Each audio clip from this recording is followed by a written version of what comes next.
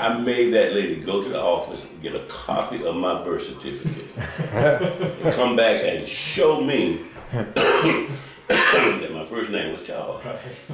Yeah. And when I got home, I confronted my mama. Right. I said, well, Ms. Robinson says my first name is Charles. I said, but everybody called me Edward. I always known Edward. She said, yeah, it is Charles. It was Charles Edward. So you started going by Charles. Well, after that point, it actually started switching over slowly.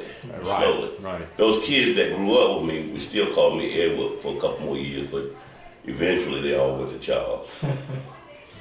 Yeah.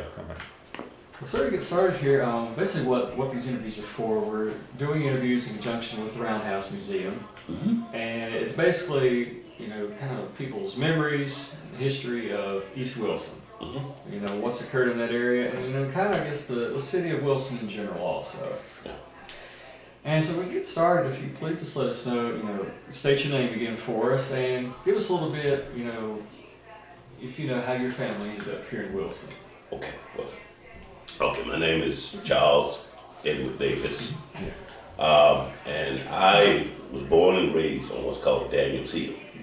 I don't know if you've heard about that in your interviews at all. We have. Yes. Did you talk to Miss Neal? Yes, we did. Okay, good. But I'm not quite sure where Daniels Hill was. It's right off of High Street, the 2 blocks between Daniels and Warren. Okay. Fake bordering Hines. We didn't live on the other side of Hines. We lived on the side with the railroad track. Right. Okay. And it went all the way back from there to the railroad track. Used to be a ball diamond back there. And then it was a road that took you around by the trestle down there that was called Grabneck. And all of that area was black, kind of totally surrounded by white community. Right. Okay, and that was kind of always the uniqueness about Daniel Hill. Here, this little 8 block area right in the middle of the white settlement.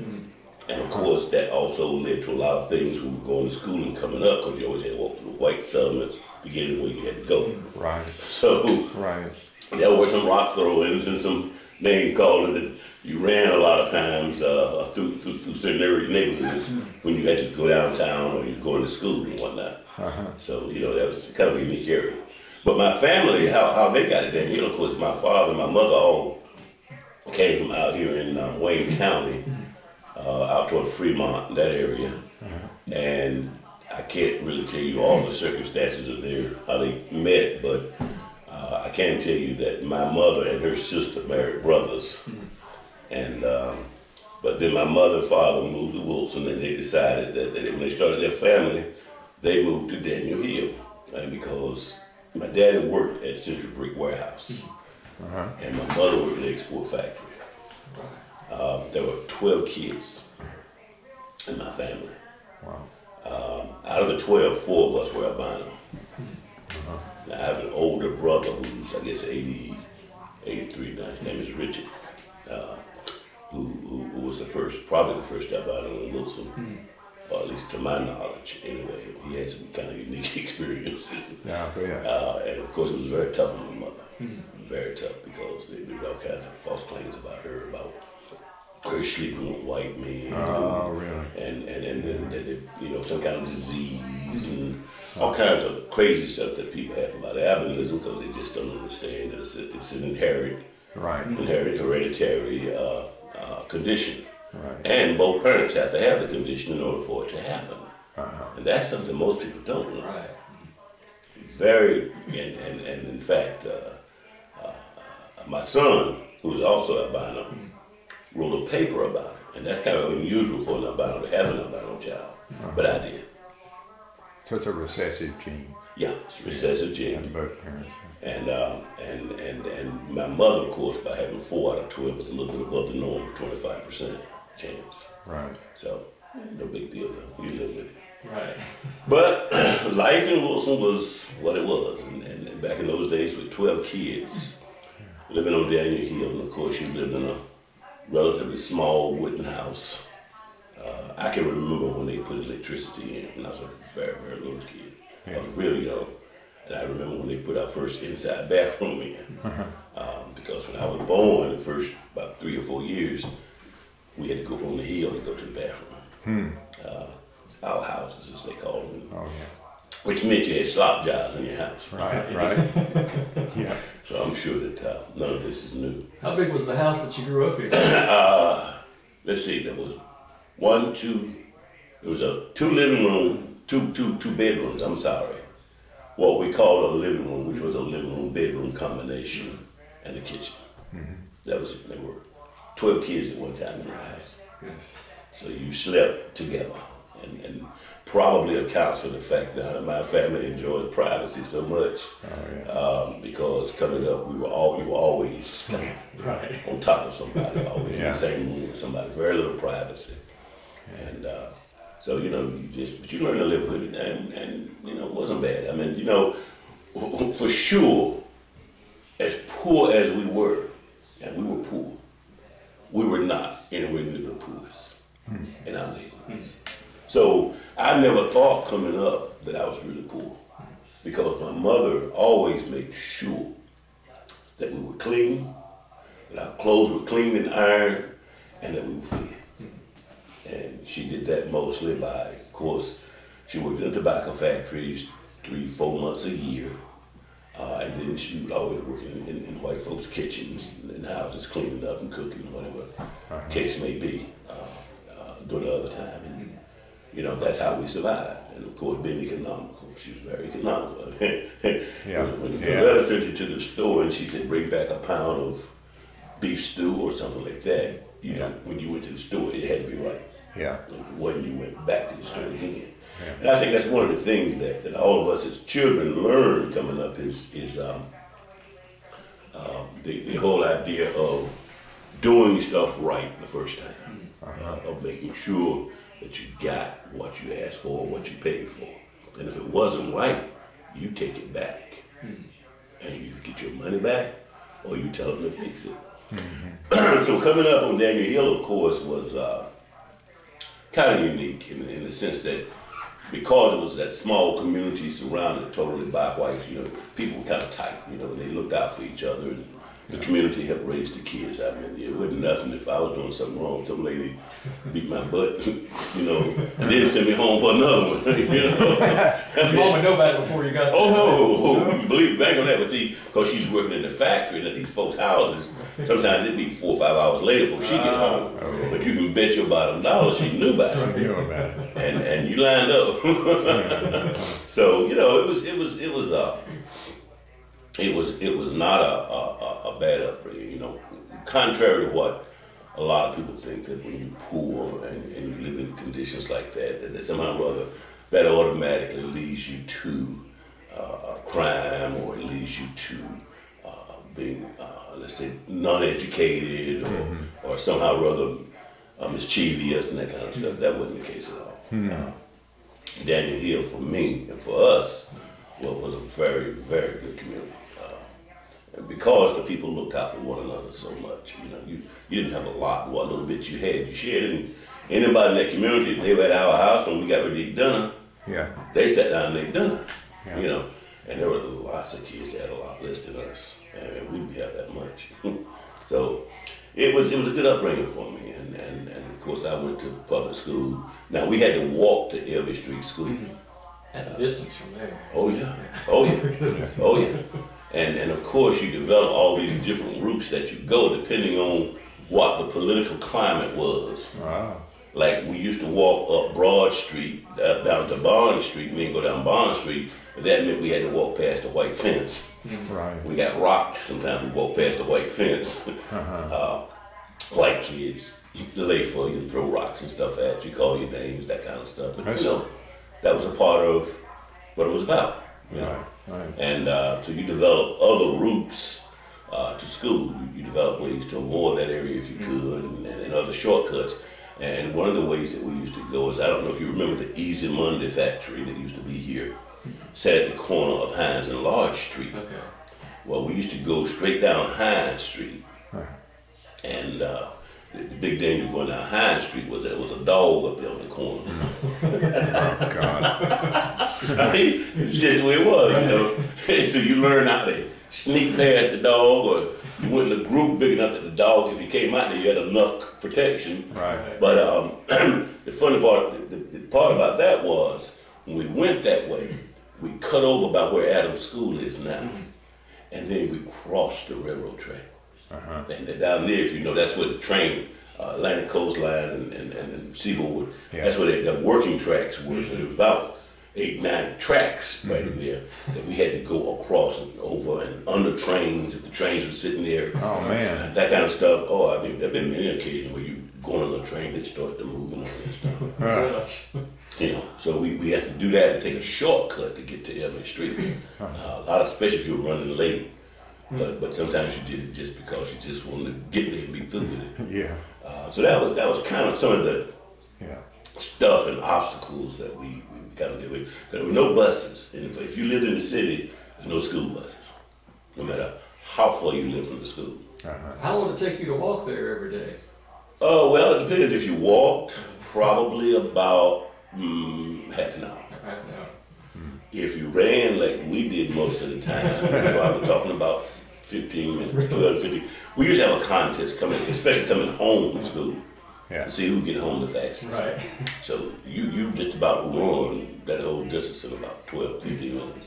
Good. And I mean, and then of course coming back home, you had the old Mellow ice cream plant, and we used to stop by there on the way home from school every day. And go in the back and raid their throwaway area. You know? I mean, these are things the kids did, you know what I mean? Yeah. And the banana plant, the fruit company that used to be right there on that corner of Goldsboro and Hines. We'd go by and see what they had in the barrel, because sometimes they throw away bags of apples and bananas and stuff, and some were bad, some were good. Right. And you know, you raided that and just take it on down the street with you. So we always into something. I mean, it was something, and, you know, just a part of what kids do. That's right. So we lived on, and the guy stopped me anytime you got a question. You know? Well, you said that the route you took depended on the political situation. So if the political situation changed, did you have to change your route? Yeah. And what was that? Well, when I say political situation, I'm talking about mostly us and mostly trying to avoid dealing with white kids. Right. So depending on which white kids were being jerks. Right. Or which one were throwing rocks at us. Right. or chasing us. Yeah. And how old they were, you know. Oh yeah. You know, that made a difference. Yes. And that's not to say we didn't do some throwing and some jerking too. Yeah, I was going to ask. We're not saying that. I'm just saying though that most of the time we were on the run. Because we had to go through their neighborhood. Right. They didn't have to come into our neighborhood. In fact, they didn't come in our neighborhood. That was almost the only time white folk came on down here was when they was for a purpose. Bringing somebody home from work. Or there were times on like on weekends and time when those kids who were older, who were well off enough to have a car, come flying through the streets or something sometimes, you know. And all the streets were dirt. No paved streets on that hill at that time. All dirt streets. So it was dusty. Yeah. And but again, you know, you didn't care, especially in the summertime. It was good because you walked around barefoot most of the time. It was so hot. Yeah. Not like it was when I moved across town. Yeah. So too, I guess whenever y'all had to go shopping, you had to go back through these same communities. Yeah. But Saturdays wasn't too bad because the kids, Saturday they were doing other things. You know what I mean? They were probably at the rec or something. And so Saturday wasn't too bad. And like for me, I was kind of like the bill payer. And different coming up in my family. As you aged up, you took different responsibilities because my father died when I was 6. Right, my baby sister was about 2 years old when he died. They said ulcerated stomach, probably cancer. But he died, so Mama had to raise all the kids by herself. So we had to, of course, assume responsibilities at home. And again, that helped, I think, instill some of that thing about taking care of business, kind of approach and attitude about things, because you had to, you started out, first of all, you make up your bed, hang up your clothes, sweep up your room, dust your room. I mean, that's kind of one of the first things you started learning, coming up, how to make fires, because back in those days, we had to get up in the morning. Someone had to get up in the morning to make a fire. And boy, that was cold. Yeah. I mean, and the house that we lived in at night, sometimes when you wake up in the morning, your glass of water beside your bed be frozen. So you slept on the quilts a lot, you know. But you learn, and each year as you progressed, you learn more responsibility. Now, I moved off of Daniel Hill when we were in the 5th grade. When I was in the 5th grade, my mother found a house over on Carolina Street, Carroll, Carolina. House is still there. Surprise. I would say, is the other house still there on Daniel Hill? Oh no. See, Daniel Hill, right as we were moving off of Daniel Hill, the city had concocted a plan to redevelop that area. So that's all those newer houses are over there? Yes. Yes. Okay. And the idea at the time they developed that plan was to move the blacks from that area. Let that become an all-white area. At least that's what we were understood it to be. Right. They wanted to make Daniel Hill, wanted to get us out of the middle of the white community because tensions were growing. You could tell that. About when was this? This was in 1958. It's when we moved. And you could already tell tension was getting higher between the races over that area. And so when the city concocted this idea, of course, you know, I don't own nothing over there, so it didn't mean nothing to me. And as young as I was, other than the fact that it meant a lot to the people who lived on Daniel Hill. They resented it because in order for them to redevelop that area, everybody had to move off, had to move out. And then they went in and totally redid some of the streets and put in paved areas. And I'm sure Lewis probably shared with you the story of that Stewart. I don't think. Oh, okay. Yeah, tell me. All right. Well, when we were coming up, when I lived on Daniel Hill, there were 2 what I would call black grocery stores. There was probably a couple of other little smaller stores, but Best Stewart and Jesse Stewart. Mr. Best Stewart had the biggest store for the blacks right at the corner of Spruce and Bruton Street. Mr. Jesse Stewart had a store right up the street. Now, Mr. Lloyd Slaughter had a smaller store down by the baseball diamond on Daniel Street. On Warren Street. And a couple other people had smaller stores up there. They were real small. But Mr. Best Stewart by far was the most prominent, probably in terms of blacks on Daniel Hill, was probably the most prominent. He was the most entrepreneurial. He built his business up. He's a brick mason. He built his own businesses up. He built his houses, his stores. He even built us a restaurant. The first time we ever had a restaurant in Daniel Hill.